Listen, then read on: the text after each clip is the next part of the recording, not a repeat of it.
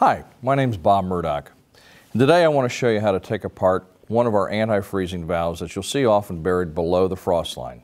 This is typically for a bi-level drinking fountain, and this bi-level drinking fountain would have two control valves, and you'll have what you see here as a stop.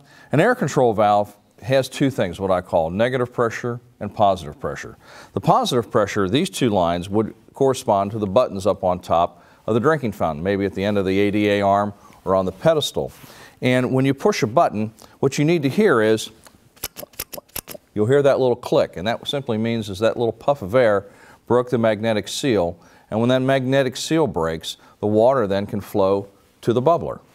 When you release the push button, the water that did not exit the bubbler will drain back down below the frost line out through these valves and into the ground. Again, leaving a situation where you have a year-round drinking fountain.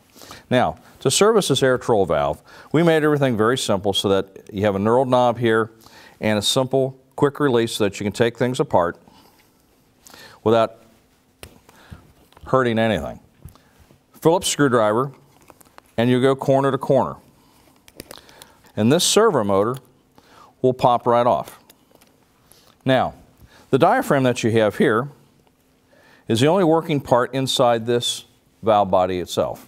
So I recommend that you always replace this because you're going to get some funk and corrosion on here. If it's hard water, maybe have a high lime content, maybe iron, you need to replace this. These rubber pieces, I just recommend replacing at least once a year if you're in an area where the water is not clean and pure like it should be.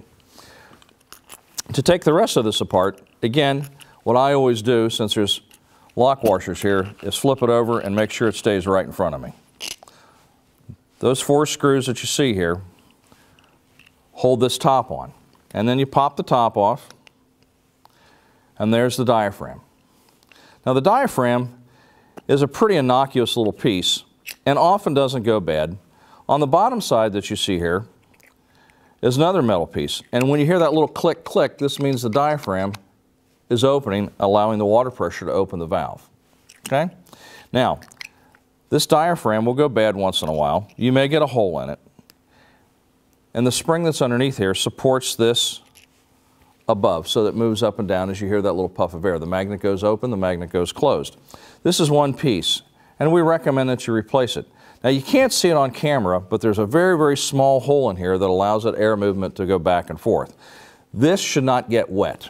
It's fine that this gets wet, but you don't want this portion of the body to get wet, because when that gets wet, if there's water in here, and you can see where the return air line comes into here, this return air line will also suck in water. So when it sucks in water, guess what happens? Nothing moves. It goes closed, and you won't have that nice little click click. The large spring that you see in here fits inside the magnet, just like this. Okay? And it'll fall to the side, so the trick on this one is, when you're putting it back together, make sure you get the spring around the top of that little nub, and then you're good to go in place. There's also another little spring here that you see, and the trick on this one is, it almost looks like a spring that you find on a ballpoint pen, is to make sure that this sharp edge is where the spring goes. It doesn't go on the flat edge or the round portion of it, it goes on the cone-shaped portion of it, so that when you put it back together, it'll drop in place, and you're good to go, just like this. So what you've done is replace the operating diaphragm here, the diaphragm here, put your new diaphragm in place, make sure it's seated properly. Put your cap back on. Make sure this is all still flush, that there's not any sharp edges anywhere. Drop it back down in place and take your screws and reassemble. The trick is, before you put it back down on the ground, make sure you hear that little click click. If you don't hear that click click, it means you put it back together incorrectly. So make sure you hear it on both valves. Put your reassembly back together. And again, the only thing you really have to watch out for, and I've lost many of these things, these little spring clips, just be careful when you put them back down.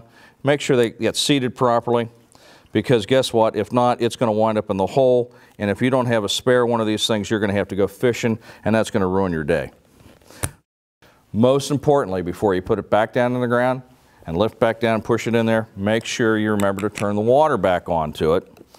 So this is a memory point for you. Turn the water back on, all the way on. Now your stop strainer's all the way open. And once a year, I'd probably take this thing off of here and clean that screen out to make sure you're okay and ready to go for next season. And that truly is about it. Make sure when everything's working properly, it's back down, and you simply put it back down to the ground. Be very careful with all the tubing that gets down in there. You might want to coil it around, take your time putting it down. And the rod that we have will help push it all the way back down below the frost line. This doesn't need to be above grade or above the frost line, because that's the goal here, is to make sure all the water runs out of these valves and out and below the grade. So once again, very simple. Let us know how we can help you. My name is Bob Murdock. You can reach us at murdockmfg.com. That's www.murdockmfg.com. Look us up on the internet. We'll be happy to help you in any way we can. Thanks again for your time. Let us know how we can help.